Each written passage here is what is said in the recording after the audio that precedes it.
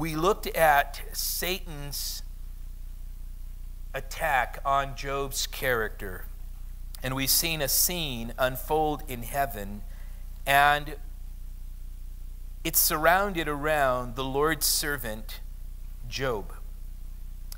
And in verse 8, the Lord says to Satan, "Have you considered my servant Job, that there is none like him on the earth, a blameless and upright man, one who fears God and shuns evil?" And the Lord here is asking Satan, "Have you considered my servant Job?" Now remember, we've been talking about Satan's ability to be able to attack, and at times what suffering is, and often looking at perhaps at not all suffering, because remember, the big question, at least in the conversation of Job's friends, is them giving answers as to why Job is suffering. And at times we see in Scripture that there are ways in which we can suffer. Peter gives a couple of references as to how one can suffer.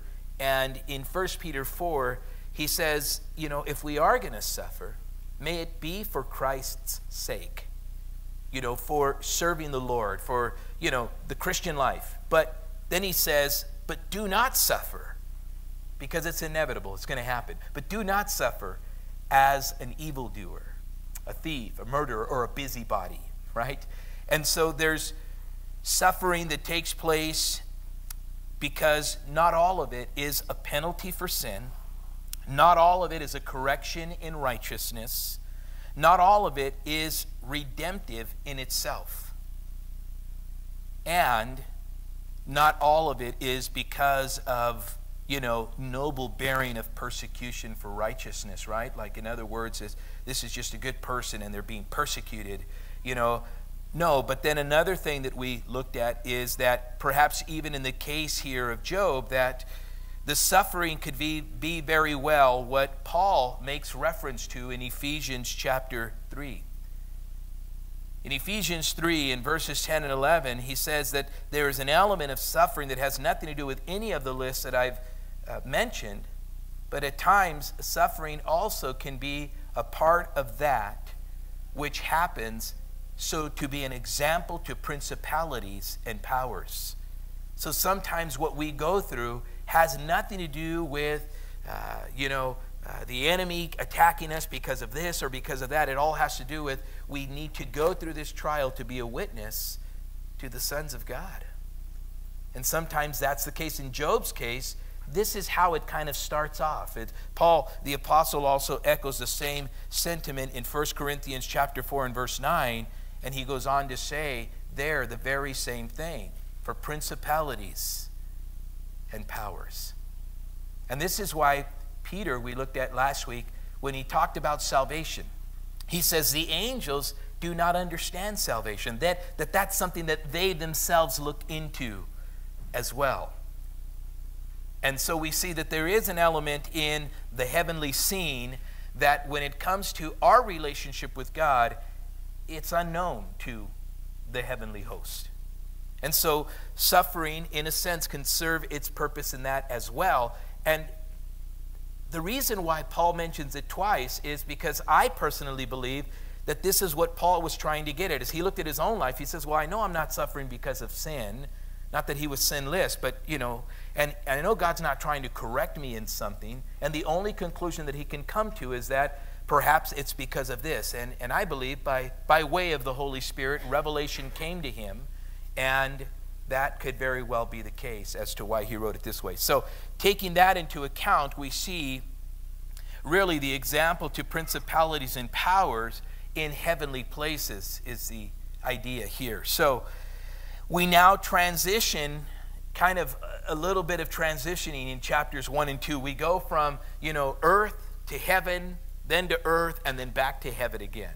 And this is kind of how the scene is unfolding in the story of Job. But now look at verse 13 here as we just pick up and continue where we left off. It says, now there was a day when his sons and daughters were eating and drinking wine in their oldest brother's house.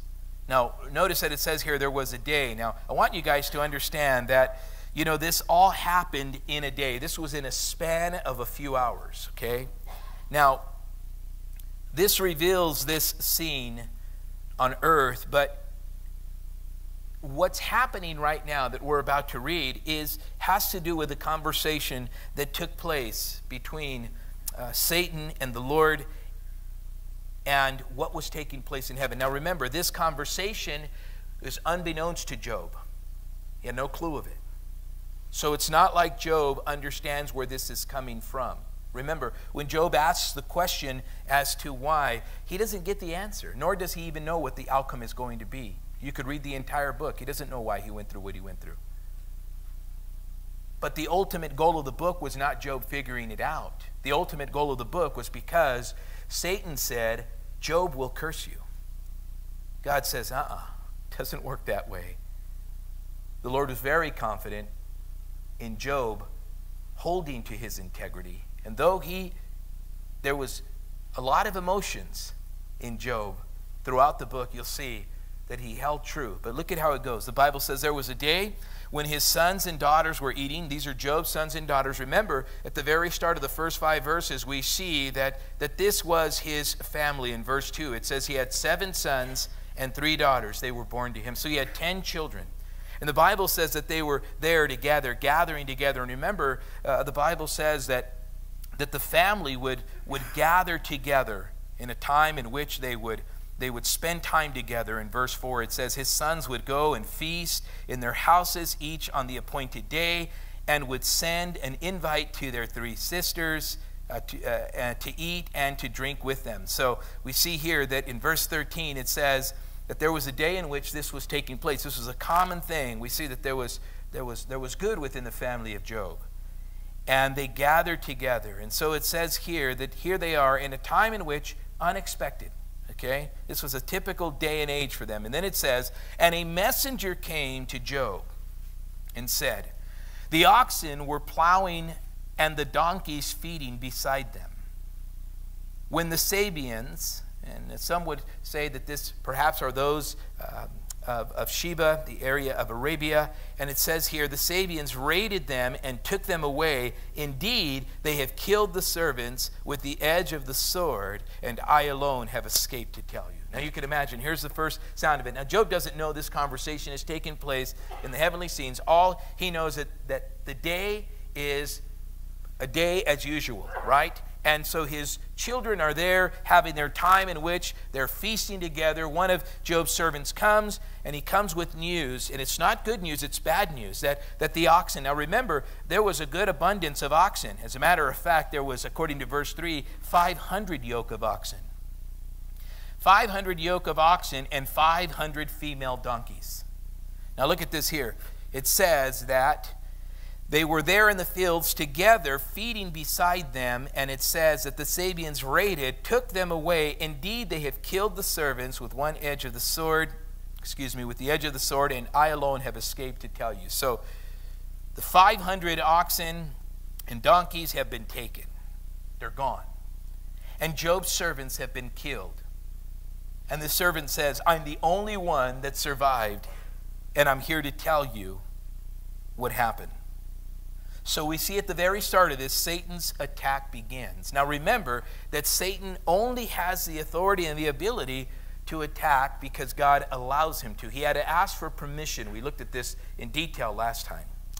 But notice that Job does not, have the authority to do this on his own accord.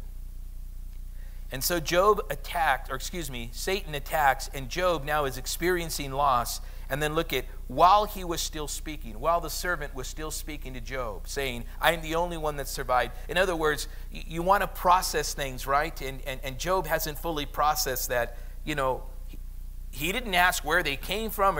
He was very well aware of who the Sabeans are, these that would raid, and take his oxen and his donkeys. So Job most likely understood who they were and how they operated. But before he could process everything, and the servant was telling him, the Bible says, while he was still speaking, another also came and said, the fire of God fell from heaven. Now this is interesting because they're assuming that this was God's act, okay? The fire from heaven fell from God, fell from heaven, and burned up the sheep. Boy, look at that. Now, how many sheep were there? If you look back in verse 3, you'll see that there were 7,000 sheep. Okay, now that might not be a lot to you. It's not a lot to the person who's never had 7,000 sheep, but I'll tell you what, 7,000 sheep is a lot of sheep. Okay, now hold on. He hasn't finished processing that the 500 oxen, the 500 donkey. Now, 7,000 sheep were consumed, and servants, and I alone have escaped to tell you. You can imagine, here Job has now, he's lost, listen to this, he's lost 7,000 sheep, 500 oxen, and 500 donkeys, and all his servants except for 2.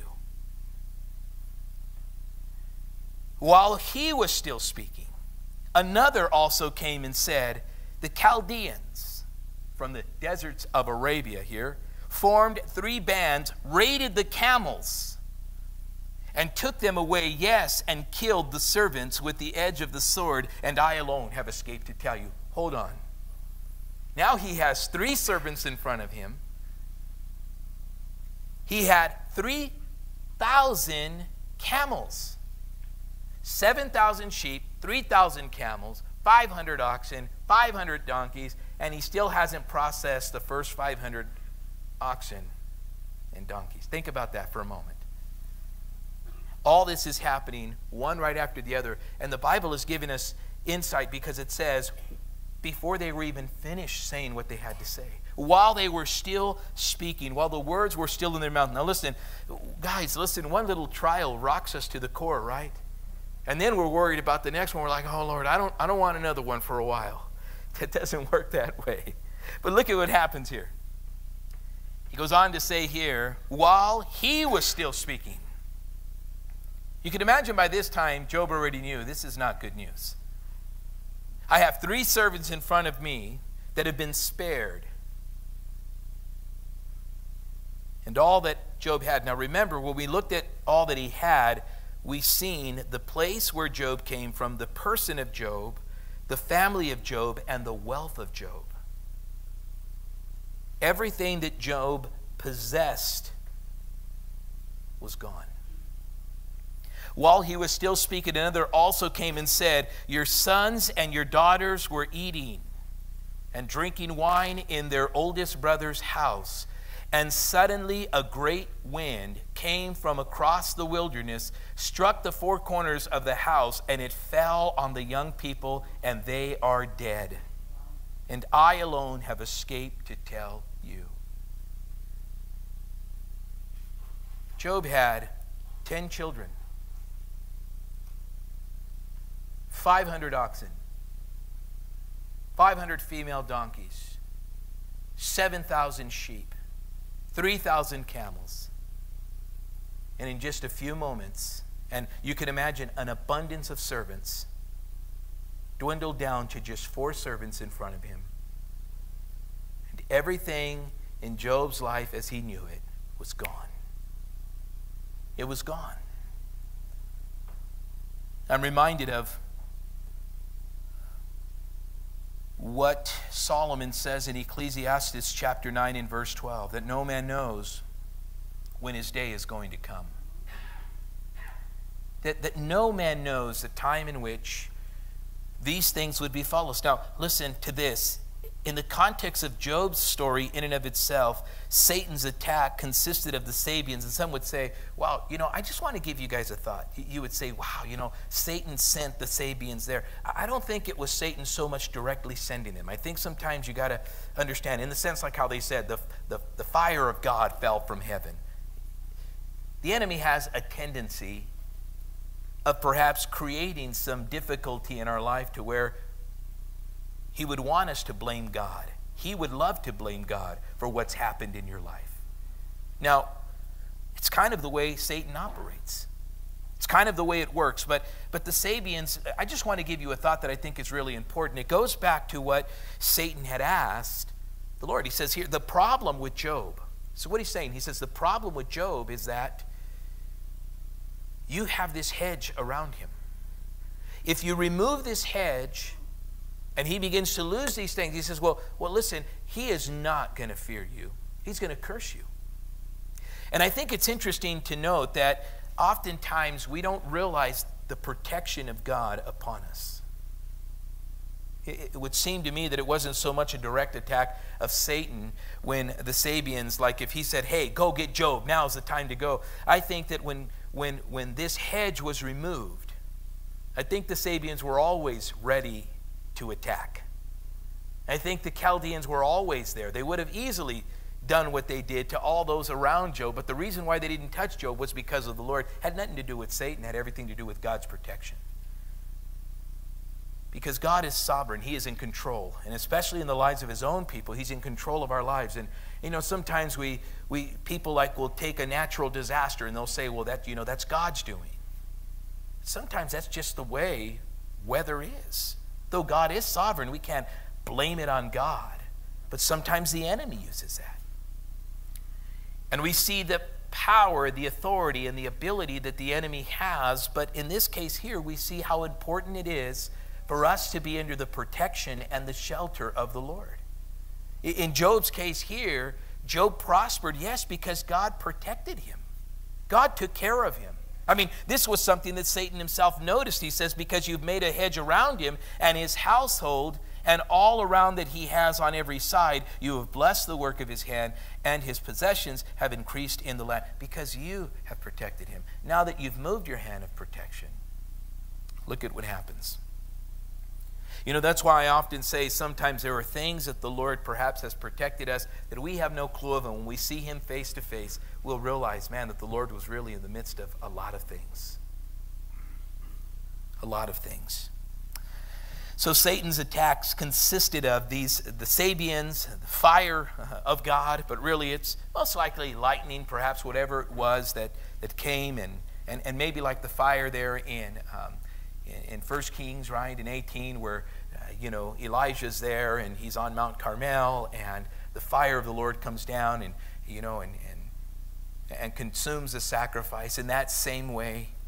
But here we see that the fire, we see the Chaldeans, we see this great wind, and once Satan received the permission, once God's hedge was removed, then all these things happened immediately. So in a sense, you could see that perhaps, yes, what Satan said about a hedge of protection, that in fact was true. What was not true was that's the reason why Job feared God. And so we see as all this is taking place, imagine, nobody likes to hear bad news, but imagine all of this, all these things. Your possessions is one thing, your family is another. And he says here that all of them died, his children, all 10. The Bible says, then Job arose and he tore his robe. Now the tearing of the robe has the idea behind it as this inner turmoil. We see this throughout the scriptures there in Genesis 37 and verse 29, in verse 34, and also in Genesis chapter 44 and verse 13. In Judges chapter 11 and verse 35. As they tear their robe, it clearly shows that within inside there's pain, there's anguish, there's turmoil. And then the shaving of the head also shows really in a sense, personal agony and a removal of one's own glory. By the shaving of their head, the shaving of their beard. And when a person does this, they have nothing else left. They're bare before the Lord. At least that's the picture in Isaiah chapter 15 and verse 2. In Jeremiah 48 and verse 37. And so Job's picture here is, here's Job with everything that he once knew and owned, and then his children, his very own children, his very own seed, all gone, only left with 4 servants. And as Job hears this news, he tears his robe. We say, okay, well yes, of course. He's responding. But it doesn't stop there. He doesn't just tear his robe and say, there's so much turmoil in here, nor does he shave his head and say, as I am depicting a loss of personal glory. Because that's what he's doing here. He does all that. And the Bible says, and he fell to the ground and worshiped. Job worshiped. You see, the word here, sakao, for worship, means to prostrate before the Lord, and that's what he did. With reverence.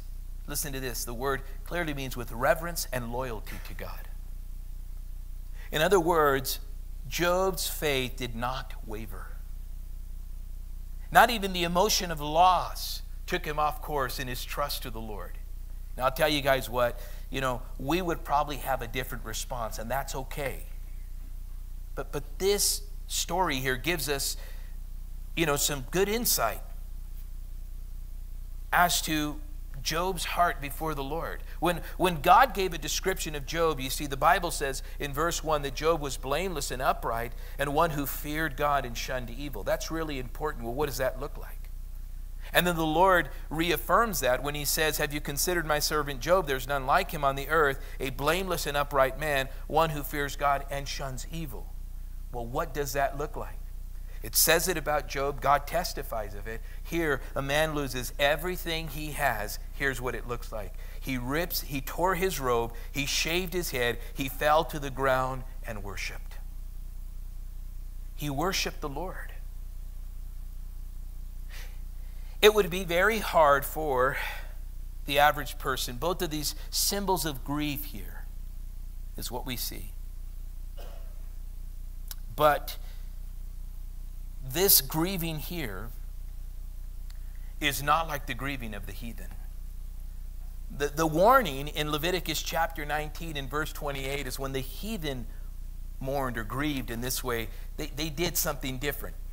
Here, Job worships the Lord. The heathen cuts themselves. They tattoo themselves.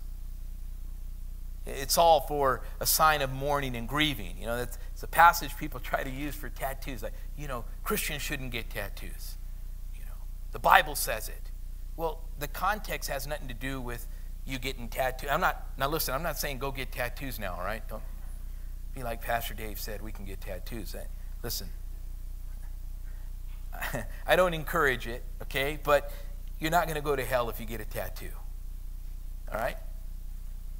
But the heathen, they grieved this way. This is the way they did. They would mutilate their bodies. And in a sense, it was treating the body as if it was their own. All Job could do, was fall before the Lord and worship him. Job had nothing else to offer. And Job worshiped the Lord. And it's not so much that Job is saying, God, why? No, he is worshiping the Lord. And then notice what his thought process is. Job says this word. He says, naked I came from my mother's womb, and naked I shall return there. Just notice, he looks back, and then he looks ahead. He looks to the time in which he was born, the understanding that he was born. And he came to this world with nothing. And he knows that he's going to leave this world with nothing.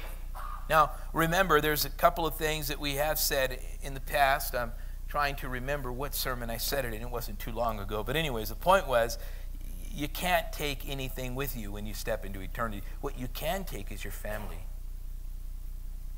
You could share the gospel with them. You could minister the word of God. Here, Job is saying, naked I came from my mother's womb. And the idea also of the mother's womb, in a sense, also, he's talking about, that, we're from the earth. Man was created from the dust of the earth, from the clay, from the ground.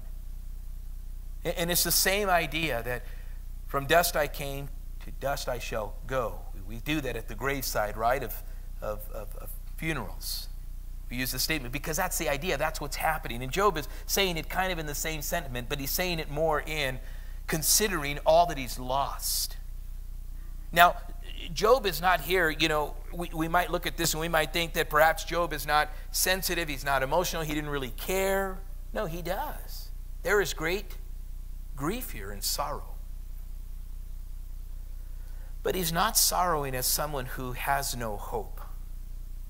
There is something different that caused the attention for a conversation to happen in the heavenly places that earth could not understand, but heaven did.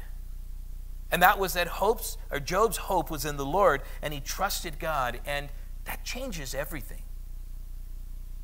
In Job's case, what he does say is he says, well, here's what I do know. Naked I came from my mother's womb, and naked I shall return there. The Lord gave, and the Lord has taken away. The Lord gave, and the Lord has taken away. In other words, Job is saying, listen, all that I had was given to me by the Lord. So we're not to say live life carelessly and be like, well, then, that's why I shouldn't really hold on to the things that I have. Well, that's not what it's saying. It's saying don't live for your possessions, live for the Lord. There's nothing wrong with possessions, but when your possessions possess you, it's a whole nother story. But here what we see is Job is saying, listen, there is not anything that I have or didn't have in this life that it wasn't for God giving it to me. He says the Lord gave and the Lord has taken away. We take nothing with us. This is what Paul said in 1 Timothy chapter 6 and verse 7. The Lord gives, the Lord takes. The Lord gave and the Lord has taken away. And Job says, blessed be the name of the Lord. So what did he do? He looked back. He looked ahead. And then Job looked up. It's a hard thing to say, but what Job is literally saying is, God is worthy to be praised, even in times of loss. I think when one truly understands that all that we have does come from the Lord, it's that Job understood that God was in control. He might not have understood it, but he submitted his trial to the Lord. That's what he did. He submitted his trial to the Lord. And oftentimes, I think in certain things, in order for us to get a better perspective and understanding of one submitting their trials to the Lord, we get a lot of encouragement by one who also suffered quite a bit. In the New Testament is a man by the name of Paul the Apostle.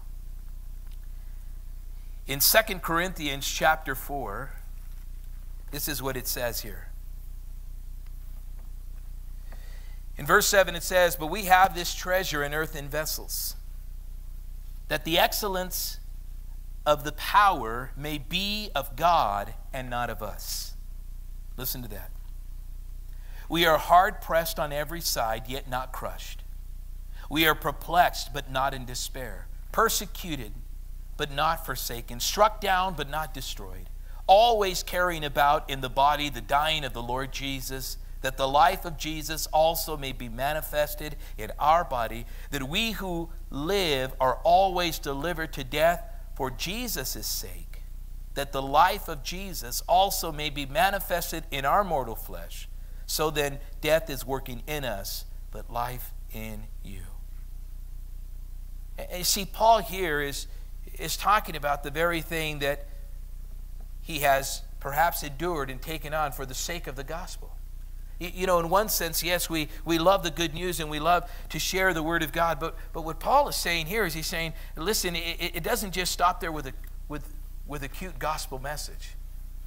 There's some things that come along with this. And he even goes on to say here, and since we have the same spirit of faith according to what is written, I believe that therefore I spoke, we also believe and therefore speak, knowing that he who raised up the Lord Jesus will also raise us up with Jesus and will present us with you.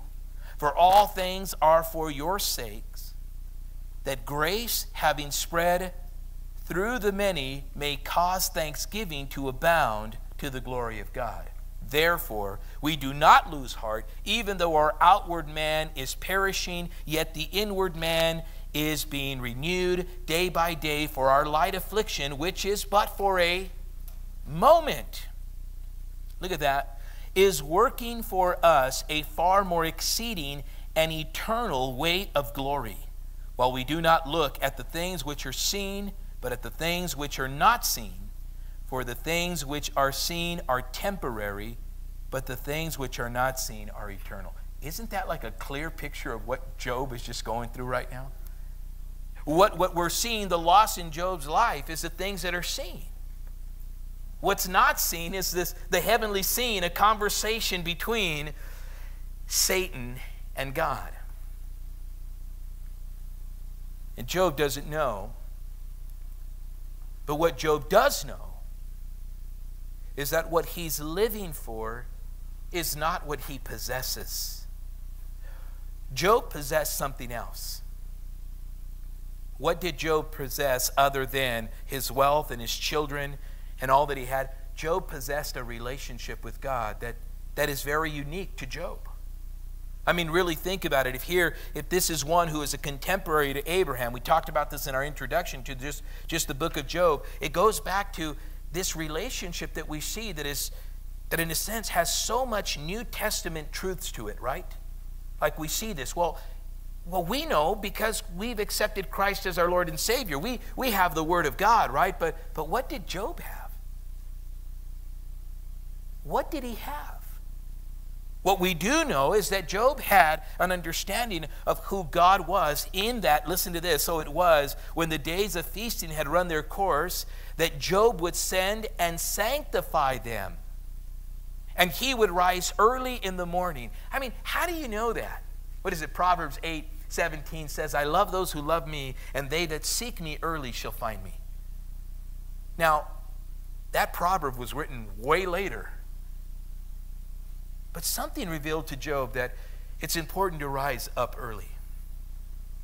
And when you seek him, he will be found. And not only that, Job understood also that he can go and he can sanctify his children in the sense. Not that they would have a relationship, but that he could go before them. Job understood.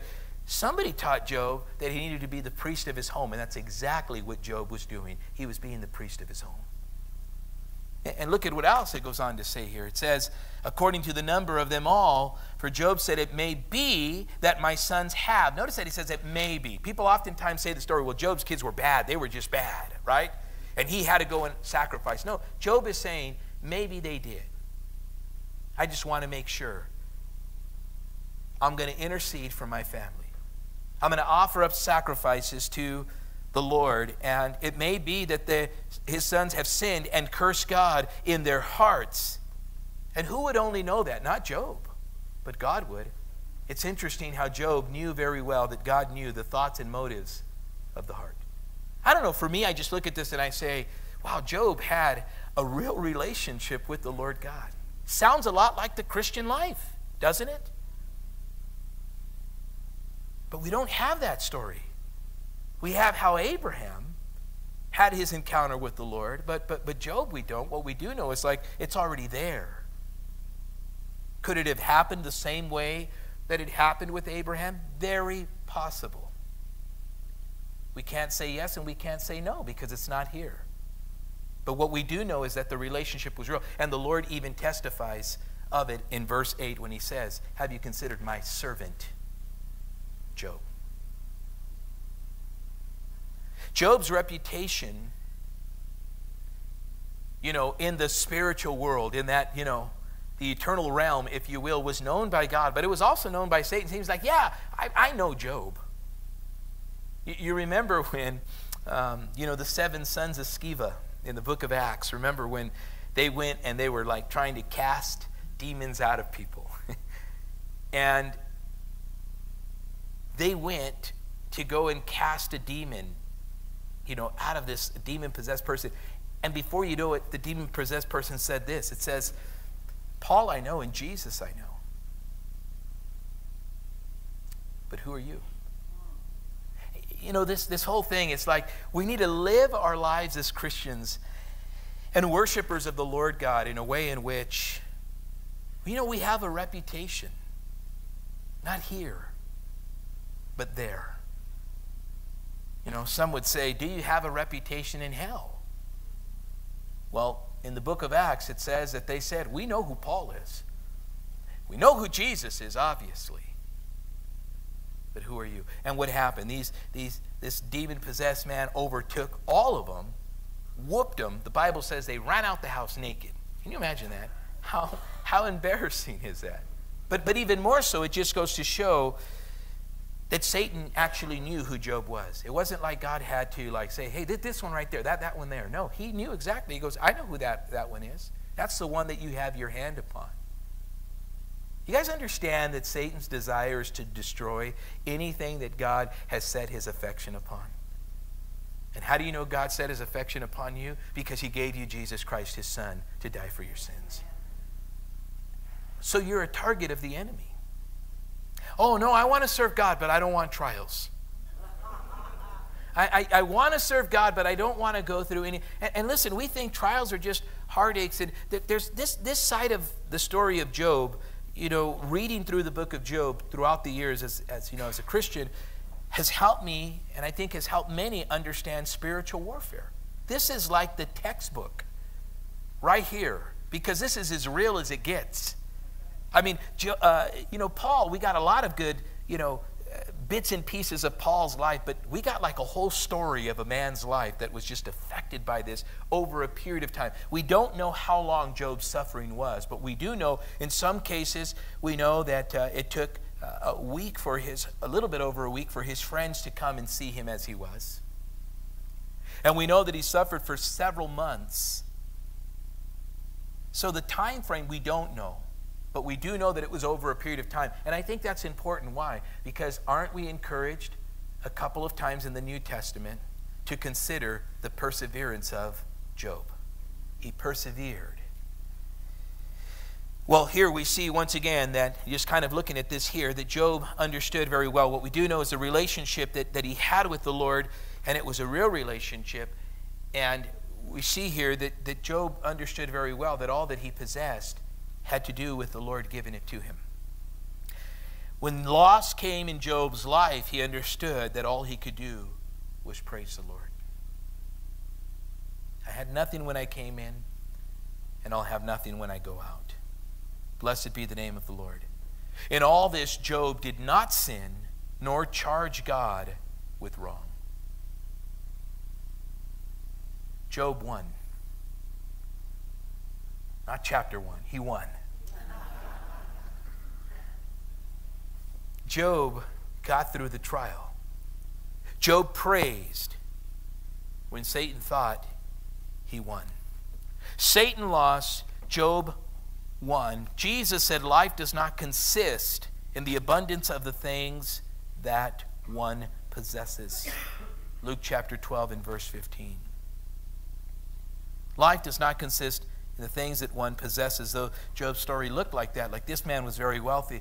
But Job, we can see here, the heart that he had for the Lord had nothing to do with his possessions. In his very statement here, the Bible says, in all of this. Now, all of this is a lot. It really is. We read this story, and I don't think we read it with enough depth and emotion. We just read it because it's a story in the Bible. It's more than a story. This was a real man's life. And he lost it all. It's one thing when one family loses a child, but imagine a family losing all the children. You can't fathom that. I mean, what do you tell somebody that's going through that? It's hard. It really, really is. Loss, you know, great loss. You know, it's hard, but because not everybody has this mind. Not everybody has this heart, this relationship. Paul is saying later on, he's saying, listen, we do have this. And we can trust. He puts his treasure in earthen vessels. And Paul says, you're going to suffer. That was the whole purpose of him writing that in 2 Corinthians 4, as we were reading right now. And it seems that Paul's encouragement came from what he knew that he had in the Lord. And then Paul would even later write, he says, listen, I had a lot and I've lost everything. He says that. He says, I've learned to be content. Whether I have it all or have nothing. He says, I learned to be, why? Because he was content in the Lord. In a sense, you can kind of see that this is what Job's life consisted of. And it's so true. At the end of the day, we are still saved. We have the Lord. I've often said, if all Christ Jesus came to do was just save me, forgive me of my sins, he's done enough.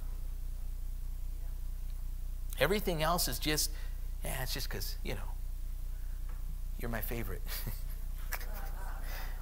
It's a blessing, anything that we have. Think about that. But look at this. So in all this, Job did not sin nor charge God with wrong. He did not sin nor charge God with wrong. In other words, Job stood against the attacks of Satan. Everything that he had was given to him by the Lord. He submitted in his trial. He submitted to it. He accepted it. Sometimes that's the hardest thing for people to understand. They want to know why they're going through the trial. Remember what I said. I mean, in some cases, Peter says you can understand why some trials come. He says, don't suffer for your own stupidity. It's basically what he's saying. It's not suffering in and of itself. It's because you caused this. But there are those things that happen to people that it's like, where is this coming from? And then you have those that are going to come and they're going to tell you where it's coming from. And trust me, those become a dime a dozen. And they're there. But then the Bible says again, there was a day when the sons of God came to present themselves before the Lord, and Satan also came among them to present himself before the Lord. Here we go again. Job wins, but Satan says it's not over.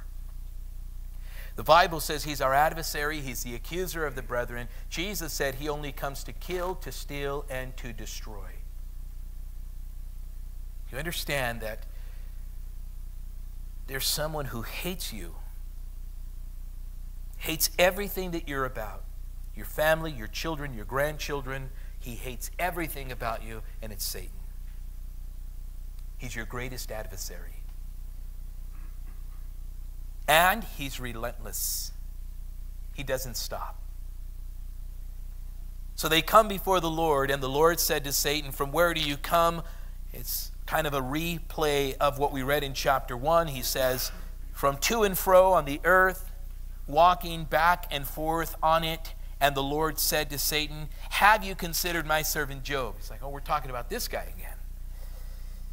"That there is none like him on the earth, a blameless and upright man, one who fears God and shuns evil." Listen to this. "And still," well, this is something different than chapter 1. But he says, "and still he holds fast to his integrity, although you incited me against him to destroy him without cause." In other words, it was Satan's cause. His desire was to destroy him. In other words, Job had won round 1 of warfare. He still holds fast to his integrity. So Satan answered, and he says, he answered the Lord and he said, "Skin for skin." Now this is where people get the idea of that this was a bet. It wasn't a bet. I don't think it's right to say that. The terminology is used that way, but it's not a bet. God doesn't bet with his children, okay? God just knows who are his. Isn't this what Paul told Timothy, that the Lord knows those who belong to him? I think that that's a very powerful verse. I mean, because we don't have that knowledge that God has. So we come in a church service, and especially as a minister, a pastor, whatever, we assume, if we can kind of scan the crowd, and it's like, yeah, I've seen you before, I've seen you before, and you before. You assume that everybody knows the Lord, right? And if you see a new person, then you go for it. You preach the gospel. It's like, you got to get them in there, And so, anyways, but whatever the case might be, we do that. But, a lot of times, we're not seeing with the eyes that the Lord sees with. And you have to understand that not all, as Jesus said in Matthew 7, who call upon my name, Lord, Lord, will inherit the kingdom of God, but he who does the will of my Father in heaven. And so that kind of gives us this understanding that God truly knows those who are his. See, God knew that Job was his. It has nothing to do with the bet. It had everything to do with that God knew that Job would win every area of warfare. It wasn't a bet. It was the confidence that the Creator had in his creation to withstand the wiles of the devil. And let me tell you something. Job withstood. That means you and I can withstand. This is why, like I told you, people found out I'm going through the book of Job, right away they're like, I'm praying for you. These trials. I don't get that weirded out about things. But at the end of the day, I would say that this is probably a story in the Bible that Satan hates that we read. Because this is an average man that okay, so he had a little bit of money, right? But we see him without his money, and what is he doing? He's still worshiping the Lord. And so he's saying listen to this, he still holds fast to his integrity, although you incited me against him to destroy him without cause. Satan answered the Lord, and he says, skin for skin, yes, all that a man has, he will give for his life. He's like, of course. This is the voice of the accuser. He says, hey, anything to save himself, really is what he's saying here. What he's saying is, this wasn't really a true act of Job's love for you. He's doing anything he could to save himself, just like any man has. Right? Abraham did the same thing. Did he not? David did the same thing when he pleaded insanity, right? To save himself. Peter did the same thing when he says, I don't know this man. This is not anything that's uncommon. This is what he's saying. He's saying this is how Job is right here. This is what Job did. Of course he's going to do this. But then look at this. He says, but stretch out your hand now and touch his bone and his flesh, and he will surely curse you to your face. Oh boy. In other words, what is he saying? You just let me touch his material things. Let me touch him physically.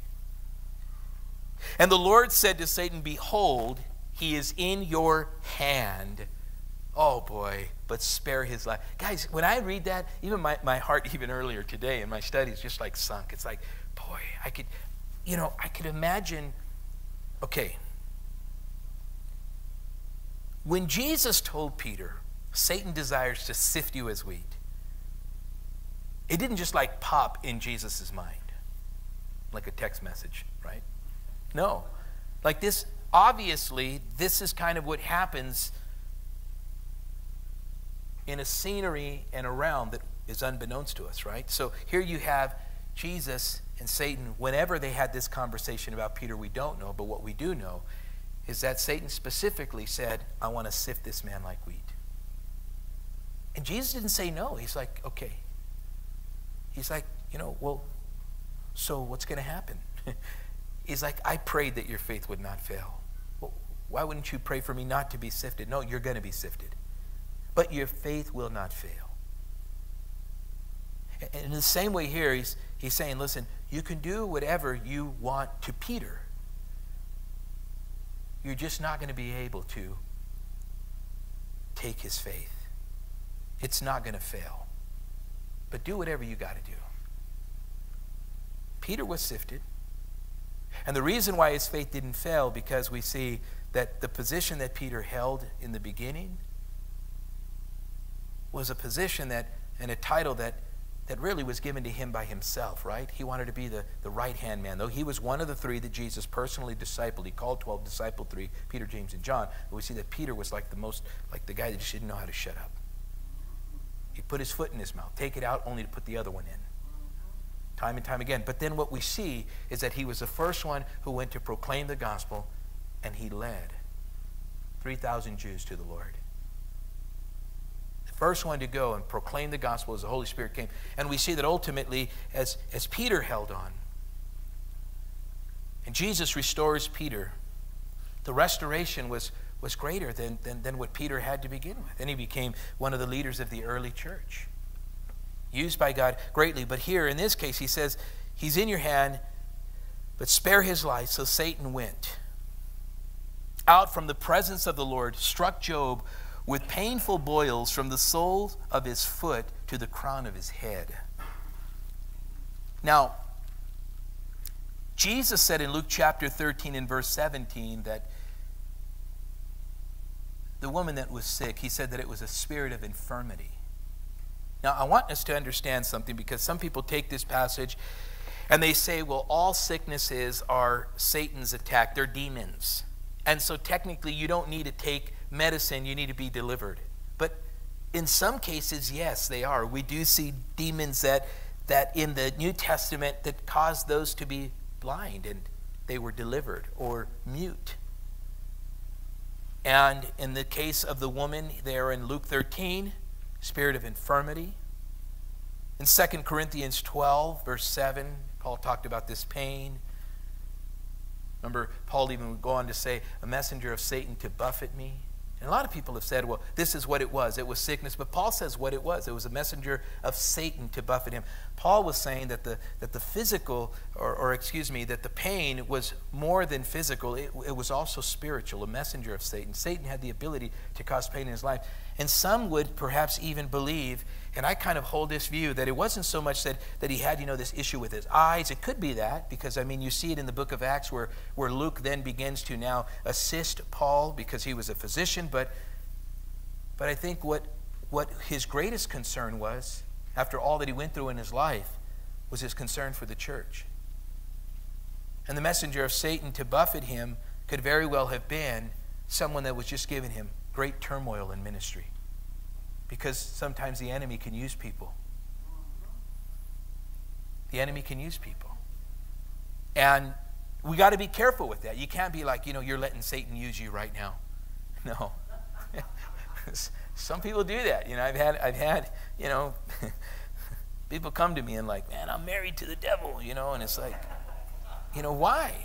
And they try to say, you don't understand. But no, Satan can use. We've seen it with Jesus, right? In Matthew chapter 16, Jesus says, who do you say that I am? And Peter says, you are the Christ, the Son of the living God. And then Jesus says, flesh and blood has not revealed this to you, but my Father who is in heaven. And then Jesus goes on and just encourages them, upon this rock I will build my church. And then he finds it necessary, now that they have all heard that I'm the Christ, right? He then begins to talk about his death. And then Peter right away stands up again. He's like, Jesus, come here.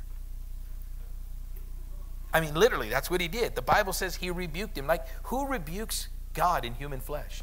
Peter. Right?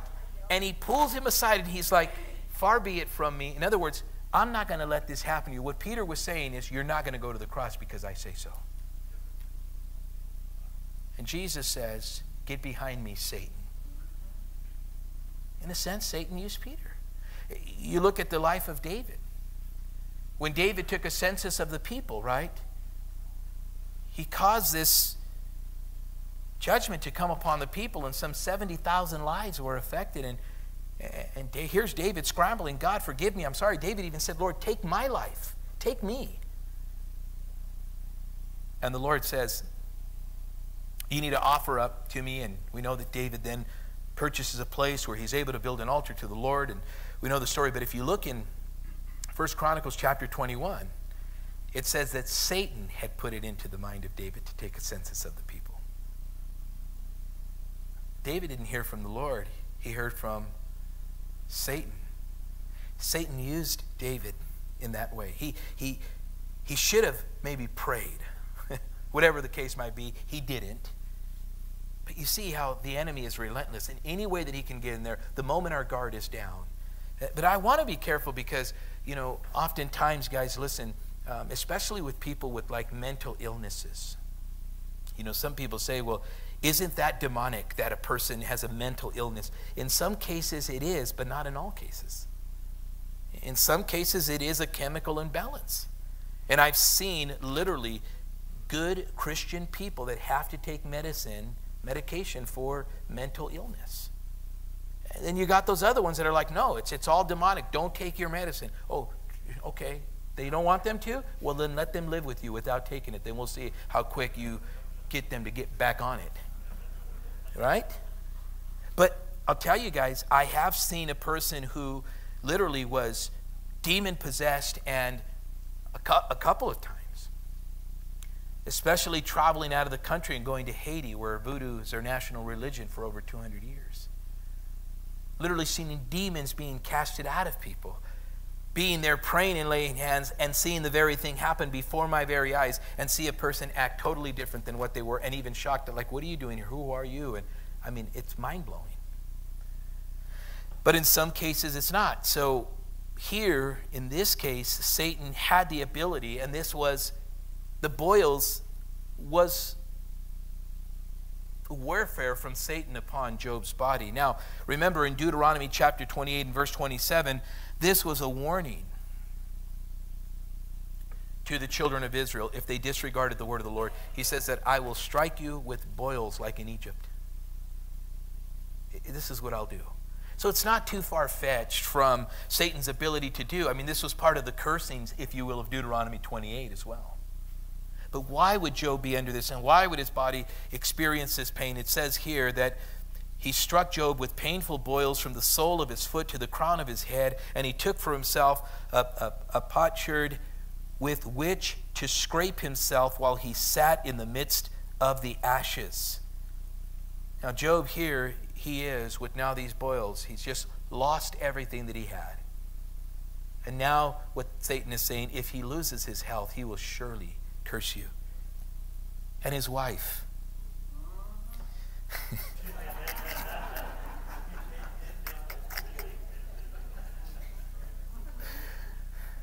Better you than me.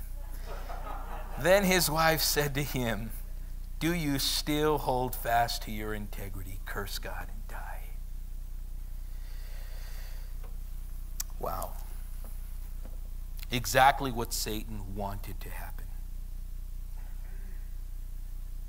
Job's wife says, curse God and die. You know, sometimes that's how some feel. I've seen people walk away from the Lord and their Christian faith because they've gone through some grave trial in their life.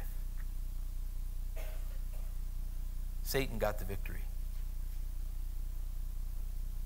But if you hold on and keep your integrity, God gets the victory. Because God will use that to bring glory and honor to his name, and he will get the victory in your life, and more people will come to know the Lord and his ability to sustain and keep us. But it's having this heart of understanding, the way Job understood. Now look, I think it's important to take note that here it's Job's wife. And remember, considering this passage when I was told, David, the only ones that can hurt you the most are the closest ones to you. Job's wife said to him, do you still hold fast to your integrity? Notice for her, she checked out. She's with the crowd that's going to come and start accusing Job of doing something. She's saying, just curse God. In other words, for her, you know, in a sense, it kind of shows, you know, and I looked at this and I said, this is why the Bible gives specifics as to who the leader of the house is. It's not even so much the story of Adam and Eve. I mean, we see that later on it says, you know, that the woman was deceived, that the man should lead, that's where the headship is. And in the same case here, you see that if it would have been Job's wife that had gone through this, she would have did in fact hear what she said or asked Job to do. Here's an opportunity for Job to lead in integrity, even when his wife and those around him do not understand. Why do you still have faith in God? It's basically what she's saying. You know what blows my mind? When you look at all of this, you say, wow, how is it that all of Job, those close to him, were affected by this trial in his life? It's an amazing thing. We can get lost in the whole thing with, what issues did his kids or his cattle or all that he had, what did they have in all of this? Well, ultimately, regardless, they weren't going to live forever. What shouldn't be the shock is that they died. Maybe a lot sooner than it was appointed for them to, but that they died shouldn't be a shock to you. We're all going to die. We're all going to step into eternity. And so the issue shouldn't be like, wow, I can't believe, like, you know, he let his kids, you know, they were going to die anyways. But they died soon, very soon. But notice that Job didn't say anything about that they were too young, that Job didn't say, you know, look at my servants, they were good to me, look at these cattle, none of this. And now his wife turns around and says, curse God and die. And he said to her, you speak as one of the foolish women speaks. Shall we indeed, listen to this, I love this, shall we indeed accept good from God, and shall we not accept adversity? You just want the good in life? Is that what you want? You want to serve God only because things are going good? Job says we need to serve God not only in the good, and we need to serve God also in the not so good.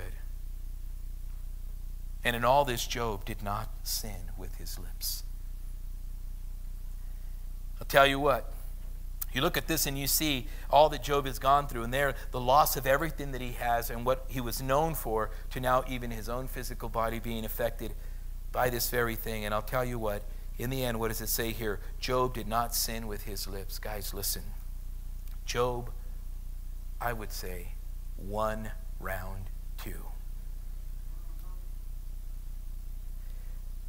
You know, when a person has a relationship with the Lord that is like Job's relationship with the Lord that we see here, and the Lord testifies of it, he's saying there, and Satan is not, you know, Satan is just saying, well, the only reason why, because really it's a direct attack not to Job.